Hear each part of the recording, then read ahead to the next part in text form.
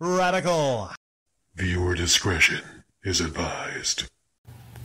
Welcome to Radical Rapid Fire Comment Response for February the 1st through February the 7th, 2021. Starting out, we got Razzo. I would ask, what's the point of making a timeline retrospective of a game series that James Drolf has zero experience with? Then you realize it's basically just to provide context and an excuse to advertise some mobile game. I know James isn't as big of a gamer as his nerd persona would lead some people to believe, but come on, how much more corporate can you get? Yeah, just the original spirit of the angry video game nerd is completely lost now. He is all about shilling things, ExpressVPN, mobile games. I don't know if he still does those Jode $400 wood watches. As if a member of his original, fan base would splurge on a $400 Jode wood watch. I mean, not even like a fucking smartwatch, but like a niche wood watch. And back in 2018, Razzo, I had these uploads basically just, calling him out and exposing him. But, all those videos, I got so many people coming by and telling me that I was off base. He's still the same nerd. He's totally not gone corporate. Here we are in 2021, and who was right? Jack Webb, did you try it yourself? You're talking about that device, that self-pleasure device. I forget what it was called. But Jack stopped by on that upload, which, I found it to be as humorous. I don't remember a lot about that upload, but, I'm not going to resist an opportunity to talk about a self-pleasuring device if I can. That's just pretty funny stuff. And I don't know if you're being serious. I thought you was joking, but you had a follow-up. Jack Webb had a follow-up, like, how can you talk about it if you haven't tried it? And my response to him was something along the lines of, well, my apologies for not being the loser, a loser that needs to get one of those virtual things to put on his, I can get the real thing is what I'm saying. I know a lot of you out there can't get the real thing, and you might need a device, a mechanical device that's going to replace women, but spoiler alert, such a thing does not exist, all right? To me, there'd be a much more, I'm not putting in anything mechanical, all right? I've seen mechanical things fail. Could you imagine a nightmare scenario where you get yourself stuck in it and you have to go to the hospital? I think there was an episode like that of Big Bang Theory, I believe. I forget, was it the guy with the one with the big nose? He had to go and there was a gripper. That was a funny episode there. But yeah, Jack Webb, I would say just... stick to the adult websites and a bottle of Jergens is what I'm saying. It's cheaper. You'll enjoy yourself more than, the reality, the dark reality that you got this loud machine in your lap. I hear it's pretty loud too, that thing. Jackson Ritchie. For clarification, James doesn't know what Dark Souls is because there's a clip from James and Mike Mondays playing Super Mario Bros. 3. Mike brings up Dark Souls being a difficult fantasy RPG, and James comments, is it a side-scroller? Here's a clip, and go to the 229 mark.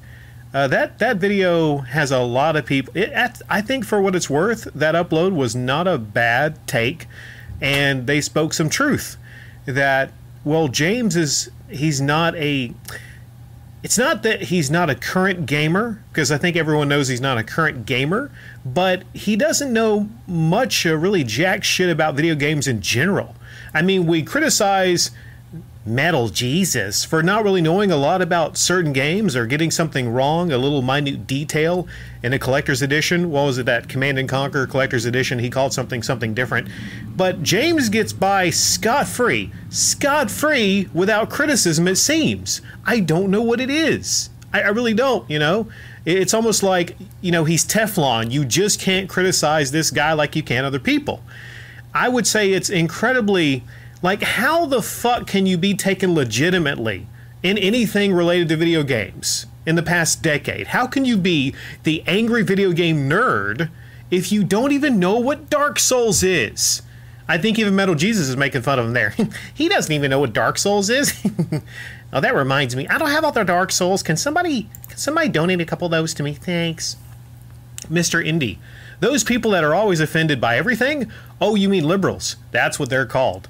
Yes, a lot of them are actually offended by a ton of things. You have to get the pronouns right. You have to, I just think it's really silly. Like the GameStop ma'am. That was a moment that I'll always point to where I'm like, that is a dude. I'm sorry. You can't tell me that that's a lovely lady. That is a dude. Caitlyn Jenner. That's a man. All right. You can call it Caitlyn, but it's actually Bruce. All right. Just the crazy concept that, I don't know. You actually are the gender that you were born as? Is that such a crazy, crazy concept? Also, it's not just the left that's offended. Hello, Mr. Indy. You ever heard of, like, conservative Christians? Right? Perfect example is there was somebody I worked with, and she was a hot thing. She was a hot woman, right? She was gorgeous. And she was, I think, maybe about to turn 21, and she wasn't a drinker. Of course, she had never, been with a man or anything. She was waiting for, marriage and all that kind of good stuff, right? Big Jesus freak, right? And I made a joke once about cupcakes, just cupcakes. And I was like, those cupcakes are heavenly. Or I forget what it was, but I brought up Jesus in a cupcake joke, and she lost her shit. And she came up to me, she stormed at me, and she said, like, Jesus' name is not to be used in cupcake jokes. And I was like, wow. I was thinking to myself, whoever gets their hands on this one, woo, she has a lot of steam to let off. Okay, that is going to be a fun night, okay?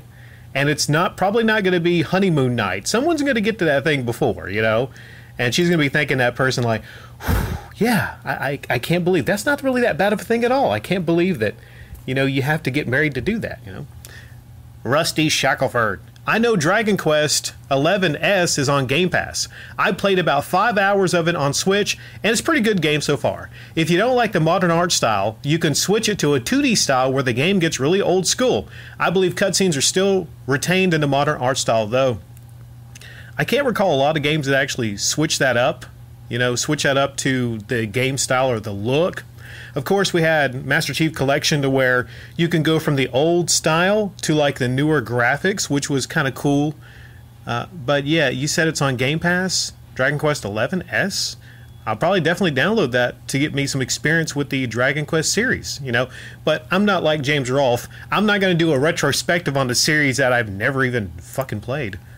Bill M. Chronologically confused franchise doesn't make sense if James hasn't played the effing games.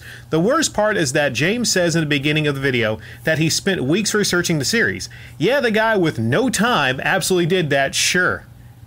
Bingo. He has no time. He got no time for anything. No time for nothing. But he spent weeks researching the series. As if. Energy Turtle. BVGT. Board Video Game Tool. That's interesting, okay? How about CVGN, Corporate Video Game Nerd? I know a lot of you can probably come up with some interesting ones in the comment section down below. Not saying you should, but if you want to. Sean A. I'm surprised he had enough time to make a video. They should deep fake him into the video since he doesn't have any time. Oh, don't give him any ideas. I think what they might do is actually have him just record some audio and send it to them. And then they'll have an animated James. You're laughing right now, but no, when it gets to the point where he is just almost comatose and has no time to even show up and read the scripts, they'll have an animated James. Yeah, mark my words. Yeah, it'll happen. Well, if it doesn't happen, I don't know. I'm just saying it's a possibility, so don't mark my words. I'm not guaranteeing it happens, but I'm not going to put anything past him, basically, Or somebody had the funny idea to dress up one of the fat guys like the angry video game nerd. I think they even know that like that wouldn't work. They still need James, there as a body, Even if he's like comatose, like Weekend at Bernie's, they would sit him on that couch and have somebody do the puppet motions just so he's there. Matt Dragon. You have no time, James, and give me money, Tony. I'm almost ready for them to take a flying leap. If I ever see them in person, I won't be losing sleep. You said if you never see them in person, you won't be losing sleep anytime soon. It's really sad, actually. I don't see why anybody would really care to see James or Tony or any of these, loser nobodies in person regardless. It's not like they're celebrities. Part of the problem, Matt, is, and I talk about this on the channel a lot, is we take these nobodies and we elevate them to be somebodies when essentially they're YouTube nobodies. And I just don't, you have these conventions where a lot of these people meet up, and who's going to be starstruck at like James Rolfe or Mike Matei? Like, who would be starstruck at these people? I'm just wondering. Or Tony? Like, to me, I'm like, who the fuck is Tony? You come by and you ask me to make a video about some site, and I'm like, I don't know. Like, I just don't understand the fascination with a lot of these individuals. And mostly, if I spend my time talking about somebody, it's because they're doing something really egregious or wrong, or they're scamming people, or, they don't appreciate their audience, or, there's a reason behind it, is what I'm saying, Matt. So, there's a lot you probably have to learn about YouTubers, and I think this any channel is a great resource for that. Midnight Jank RPG. Hilarious video. I see a pattern here. Get simps from YouTube, tease them with the OnlyFans, get rich. Isn't FOMO doing the same thing? Destiny FOMO? It's only a matter of time before she, FOMO, jumps on that boat. Also, on a side note, the video I found was with let's call him Giant Teddy Bear. Didn't see a yoga ball one, laugh out loud. I didn't see the teddy bear one. You're talking about the bathwater one. I forget her name. See, these people really aren't that important to me. I even forget their names sometimes, that's going to bother me. With the pink hair and everything. Well, she made her transition to adult movies and OnlyFans from YouTube. And Destiny FOMO also has an OnlyFans. I don't know what she does in OnlyFans. I don't know what she shows in OnlyFans. But, I think as a business sense, there's going to be a lot of simps out there. You should read some of the comments on Destiny FOMO's YouTube channel. And you should read some of those comments from people. And it's just, there's nothing that can be done for the simps. I mean, you could try to save some of them, but some of those people, they're way too far gone. And I think it's of course sad that a lot of these women are using those simps in that way. And I don't get how a lot of people will defend Destiny for doing basically a lot of the same things. I mean, if you conduct yourself in a certain way and you obviously show off things, for people, and that's going to get a response, you know what you're doing. So there's women that can actually conduct themselves in a respectful manner, and then there's other women. But I won't link those two exactly together. I will not. So I don't think it's the same exact scenario from what I've seen. But here again, like I don't go to a lot of these channels, so it might be. I haven't been to that one channel in probably maybe 2 years. I'm not sure. So maybe she's like the bathwater girl. Maybe she'll have FOMO bathwater or something like that. I don't know. Retro Game Reaper. No one mentioned the gameplay, so I freaking love Another World. I'd never played that before, and I noticed right away I died instantly. Like, I tried to walk over those little black things, and then they hit me in the leg. Then I tried to jump over them, and it was so annoying. You had to get the timing exactly right. And that big, gorilla chases you. And again, you have to get that timing right. So, I might say that, hey, you know what? That was the side-scrolling Dark Souls of the early 90s on Super NES. Yeah, you heard it here. The Winged Avenger. I eat the expired food that supermarkets leave outside for trash. That way I can give all the money I earn to Woodhawker and Metal Jesus. They have plumbing problems, That's perfectly reasonable. Hey, I wonder what expired foods probably people might be eating right now. Maybe cookies, maybe cereals. Do you have an experience eating an expired food, maybe reading it, and then, I guess because of all the preservatives? If it was a zombie apocalypse, I'm pretty sure, you'd have to eat expired food on some level. Would you probably opt for maybe the cookies, the chips, or the canned goods? I'm thinking probably the canned goods. If you had to eat expired food, probably the canned goods. IVOG. YouTube became work when Chris ran out of magazines to read.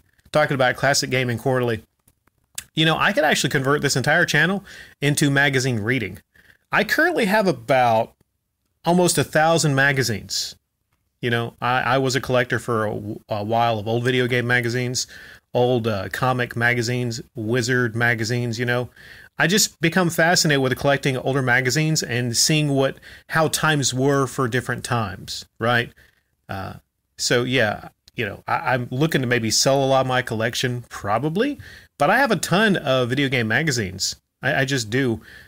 And you know, these things are just everywhere. You know, you come across them at yard sales all the time. And I'm talking about, like, I would get magazines for like a dime. I'd be like, how much you want for that? It's just a magazine, you know, dime. I'm like, hell yeah. That's a lot of reading in there, probably.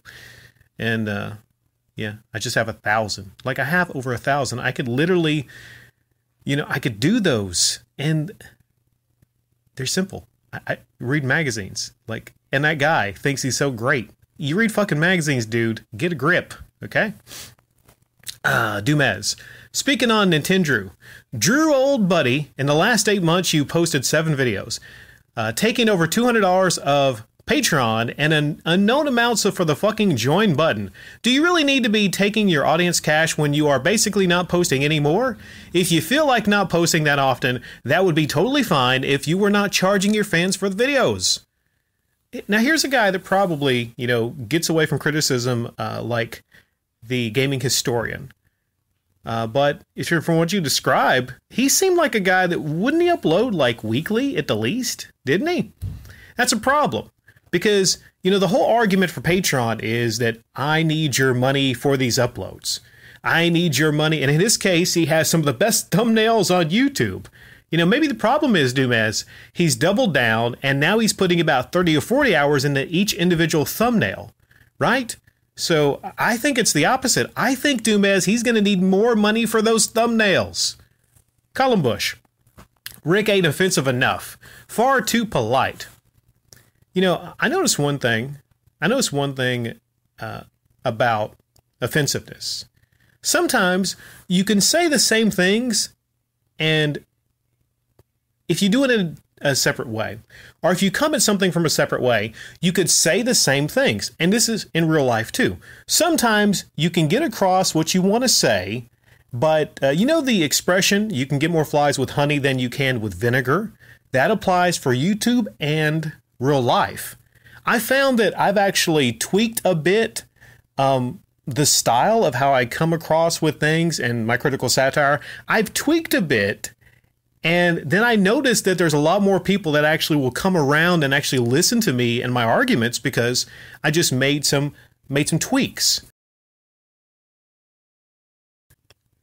All right, that's another Radical Rapid Fire Comment response in the books. Have a great day.